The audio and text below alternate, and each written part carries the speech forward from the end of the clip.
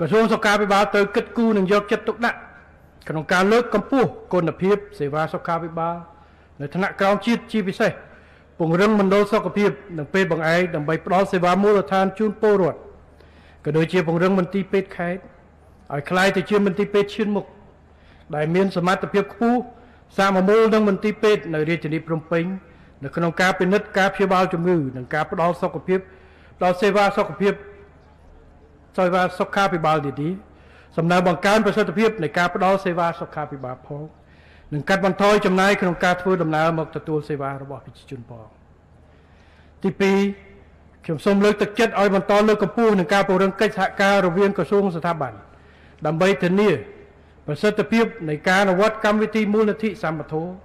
សម្រាប់គ្រួសារក្រីក្រនិងគម្រោងបេឡាសន្តិសុខសង្គមផ្នែកថែទាំសុខភាពជាពិសេសត្រូវធានាឲ្យបានថាគ្មានប្រជាពលរដ្ឋណាម្នាក់ត្រូវបានបដិសេធការទទួលបានសេវាថែទាំសុខភាពដោយសារតែគ្មានលទ្ធភាពបង់ថ្លៃសេវានោះឡើយទី3ក្រសួងសុខាភិបាលត្រូវពង្រឹងឲ្យបានជាអតិបរមានៅយន្តការដែលផ្ដល់សេវាសុខាភិបាលទាំងរដ្ឋនិងឯកជនក៏ដូចជាការពង្រឹងការបណ្ដុះបណ្ដាលជំនាញទាំងផ្នែកសុខាភិបាលនិងជំនាញទន់ខ្ញុំសូមលើកទឹកចិត្តដល់មន្ត្រីសុខាភិបាលវិជ្ជាបណ្ឌិតគ្រូពេទ្យនិងបុគ្គលិកថែទាំវិជ្ជសាស្ត្រទាំងអស់សូមបង្កើនការយកចិត្តទុកដាក់ខ្ពស់ជាពិសេសការធ្វើអាទិភាពវបនីយកម្មលើការសង្គ្រោះជីវិតមនុស្សលើសពីអ្វីៗទាំងអស់ដោយប្រកាន់ខ្ជាប់នៅក្រមសីលធម៌អាជីពព្រោះថាអាជីពជាចម្បងរបស់អ្នកទាំងអស់គ្នាគឺការសង្គ្រោះជីវិតប្រជាពលរដ្ឋទូទៅដែលខ្ញុំហៅថាជាអាជីពទេវតាដែលតម្រូវឲ្យមានការព្យាបាលប្រកបដោយទឹកចិត្តបរិសុទ្ធគោរពស្រឡាញ់អ្នកជំងឺនិងអ្នកទទួលសេវាសុខាភិបាលដូចជាសមាជិកក្រុមគ្រួសាររបស់ខ្លួនទី4ក្រសួងសុខាភិបាលត្រូវសហការជាមួយក្រសួងស្ថាប័នពាក់ព័ន្ធជាពិសេសក្រសួងពាណិជ្ជកម្មក្រសួងមហាផ្ទៃក្រសួងអប់រំយុវជននិងកីឡានិងអគ្គនាយកដ្ឋានគយនិងរដ្ឋកោកម្ពុជាក៏ដូចជាក្រសួងស្ថាប័នពាក់ព័ន្ធដទៃទៀតរួមគ្នាកំណត់សកម្មភាពជាក់លាក់ដើម្បីទប់ស្កាត់និងពង្រឹងការគ្រប់គ្រងការផលិតការកែច្នៃឬការនាំចូលម្ហូបអាហារនិងគ្រឿងបរិភោគក៏ដូចជាត្រាំសង្កូវដែលមានផលប៉ះពាល់អវិជ្ជមានដល់សុខភាពប្រជាជនយើងយន្តការក្រសួងនេះអន្តរក្រសួងនេះក៏ត្រូវជំរុញការផ្សព្វផ្សាយនិងការអប់រំលើម្ហូបអាហារគ្រឿងបរិភោគដែលផលប៉ះពាល់អវិជ្ជមានទាំងនោះ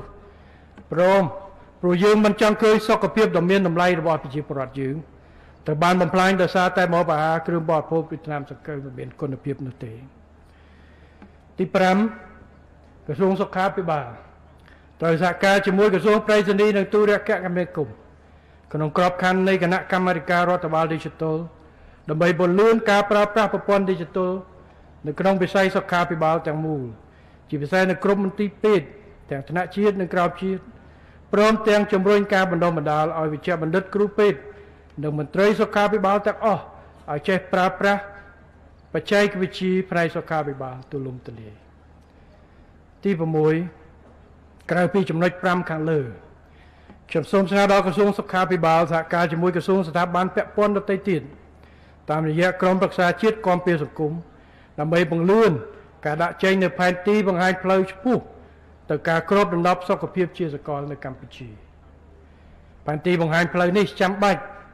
ត្រូវមានសកលភាពជាមួយក្របខ័ណ្ឌគោលនយោបាយនិងយុទ្ធសាស្ត្រដទៃទៀតជាពិសេសយុទ្ធសាស្ត្រជាតិស្ដីពីការអភិវឌ្ឍសេដ្ឋកិច្ចក្រៅប្រព័ន្ធដែលទើបបានដាក់ចេញហើយអាទិភាពចម្បងបំផុតត្រូវផ្ដោតទៅលើការសម្របសម្រួលការលំបាករបស់ប្រជាជនខណៈដែលពួកគាត់ទទួលបាននូវសេវាសុខាភិបាលមួយប្រកបដោយគុណភាព